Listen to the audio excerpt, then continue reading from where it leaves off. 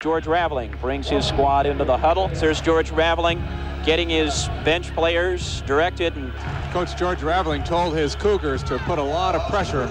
Washington State was special in 1972 when I came here. I look back on it now and realize how blessed I was to get a chance, first of all, to be the head coach here.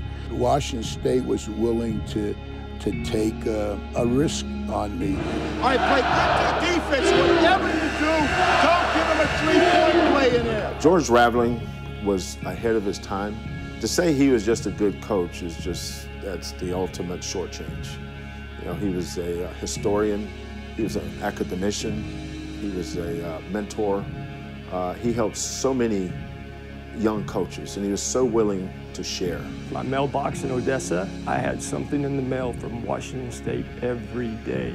He asked me what my dream playing basketball would be like. Here's this beautiful campus. It was a place where they could concentrate on their academics and on their basketball. Very articulate. His sentences made so much sense to me. He personalized everything. I just think he has a magical ability to connect with people. He's just this bigger-than-life personality, has a huge charisma, enjoys what he was doing. George was a tremendous promoter. First time I saw him stand up out of that director's chair and raise his arms up to the sky, and the student section responding to it. If he stood up on a bench and put his hands up in kind of a touchdown type symbol, the crowd would go crazy. He didn't show any hesitation whatsoever about his status and where he was at. He's just kind of been a great ambassador for the game. He has a very good understanding of what basketball can do for other people. George did everything first class. He was a first class guy. He treated everybody like they were special. The 11 years I spent here, I felt like I was rubbing shoulders with my cousins, my uncles, my brothers, my nieces, and you know, I'm not going to accept the award as a George Raveling award. There's a lot of people that made it possible for that award to go up there, and really, so when the shirt's up there, there's going to be a lot of the invisible people's names up there on that made it possible for this to happen.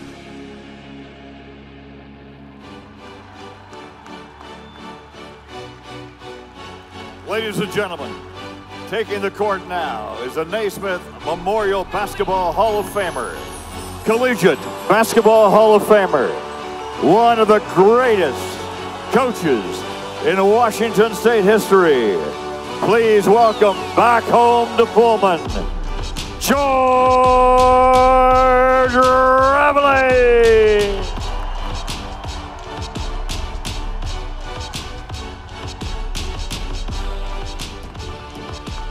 Fans, at this time, Washington State University President Kirk Schultz, Athletic Director Pat Chun are presenting Coach Raveling with a special commemorative basketball.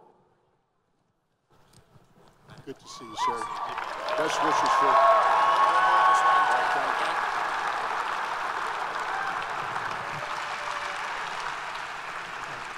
Floor says it's all yours, Coach. Okay.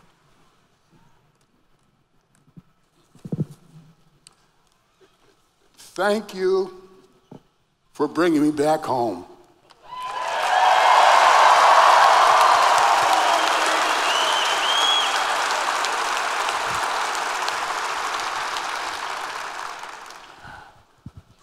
I'm going to read what I wrote because I'm 83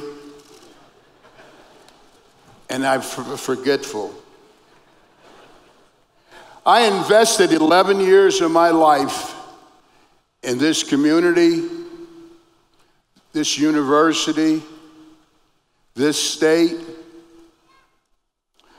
and this state, and this community, and this university invested 11 years in me.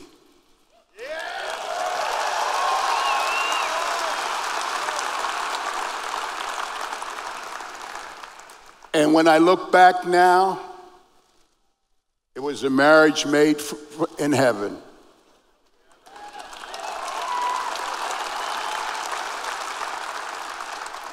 I can tell you this, I loved every second, every minute, every hour, every day that I worked at this university.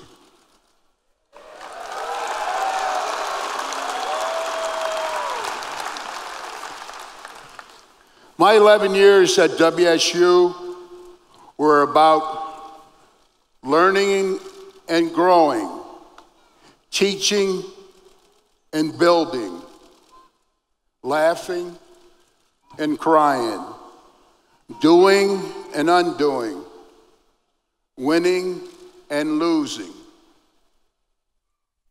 At Washington State, we never lost. We either won or we learned, but we never lost.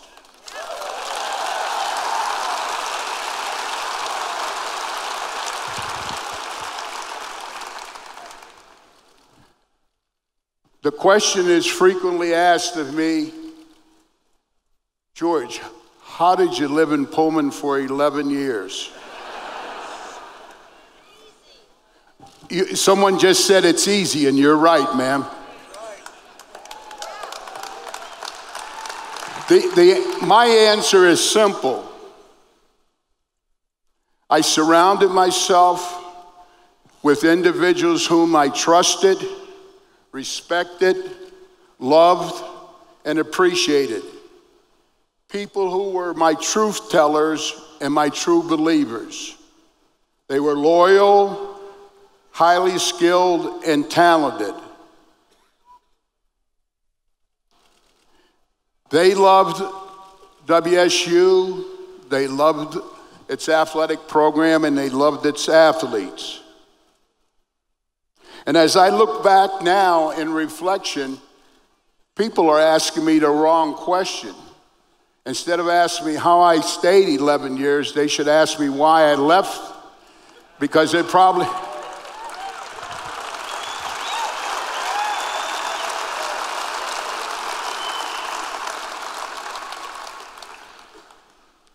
At the end of the day, each of us are the sum total of the places we've been, the books we've read, the people we've met. And some of the finest people I've ever met in my life were the people that worked with me during my 11 years here at Washington State. So, at this moment, we're gathered to celebrate the achievement of not a single coach.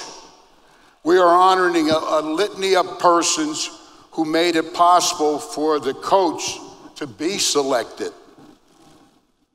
No one achieves success alone. It took a whole group of people to make me eligible for this particular moment. This award is not about George Raveling. It's about others, individuals who allowed me to recognize them as positive, the people I want to recognize as positive difference makers during my tenure here at Washington State. And I would ask for your forgiveness and your patience as I try to recognize the people who are the real reasons that this banner will be up in the rafters. The president, Dr. Glenn Terrell, one of the finest human beings I ever met in my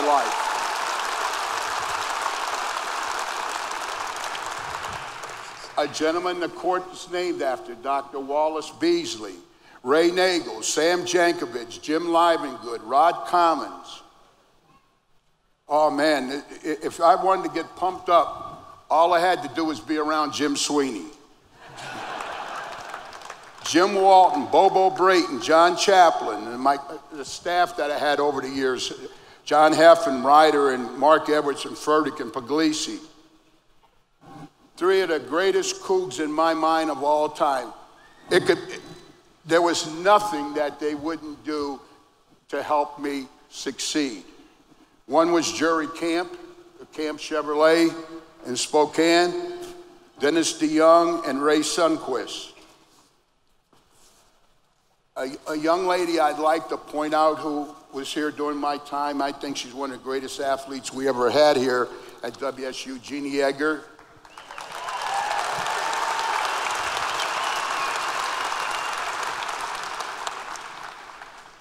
And we have quite a litany of NBA players.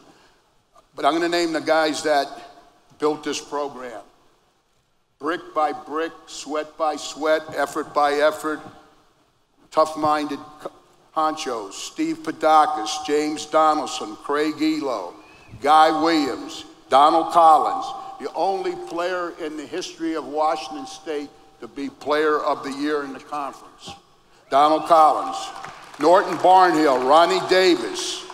All of these people played in the NBA.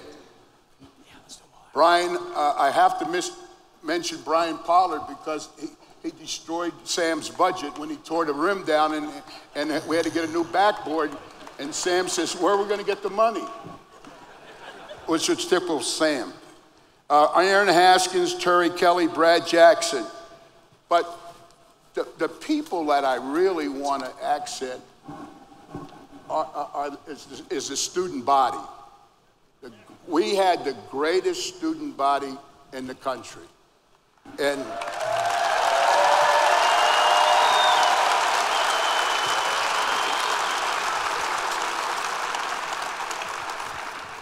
so I'm just going to close and say thank you.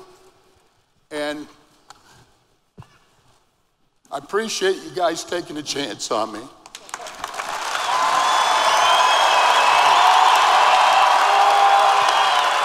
Coach,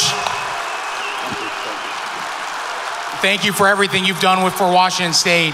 As that banner goes up, we want Cougs all over the world to see your name. And just remember, you can change the world from Washington State University. Absolutely. Go Cougs, let's put that thing up.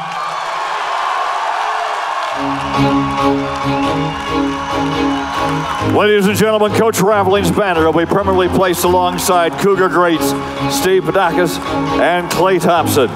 Coach Raveling is the only WSU basketball coach bestowed this honor.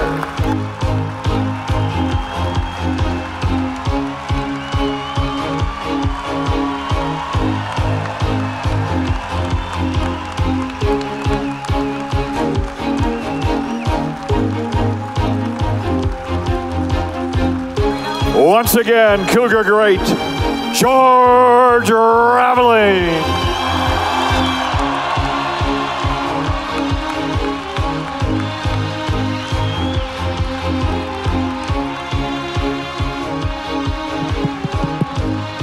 Hey, let's bring them back out. We're going to win this game. We're going to kick the Huskies' butts. Let's get ready.